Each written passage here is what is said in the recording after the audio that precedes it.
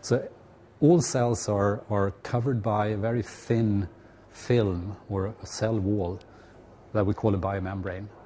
And these membranes basically control what can go in and out of the cell, what molecules can pass in and be excreted from the cell, and how information is transferred in and out of the cell.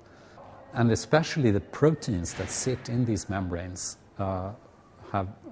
control these processes. So understanding the membrane and the proteins in the membrane are very central to understanding the whole biology of the cell. This is an area where Stockholm University has a unique combination of both theoretical and experimental skills. Knowledge about biomembranes and membrane proteins plays a large and important role in the development of future medicines, and research groups at the university have made several basic discoveries in this field. We have made a big step forward in the first part of membrane protein research. My lab helps, or basically is developing tools to produce them, which makes it more easy to study membrane proteins, and that definitely will help us to understand all kinds of diseases better.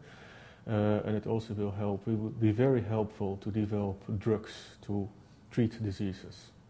It is also very important to realize that more than 70% of all drugs at the moment target membrane proteins. So it's extremely useful to understand them better. This protein I research on is called cytochrome deoxidase. It's a protein that takes care of almost all the oxygen that we breathe, and while it does this, energy builds up. At the same time as it takes care of the oxygen, it can transport ions, positive ions, from one side of the membrane to the other, which in turn also leads to a lot of energy building up. And this energy can then be used for like muscle contractions, etc.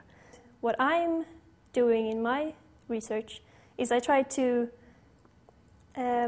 get pictures of how this protein looks like while it's working. And if we could get these pictures, we could maybe make a movie out of, on molecular level, we could see how this protein looks like while it's working. For instance, smaller changes in this protein could lead to disease. So if we knew how it really looks like while it's working, this could help us maybe understand why these diseases comes up, etc.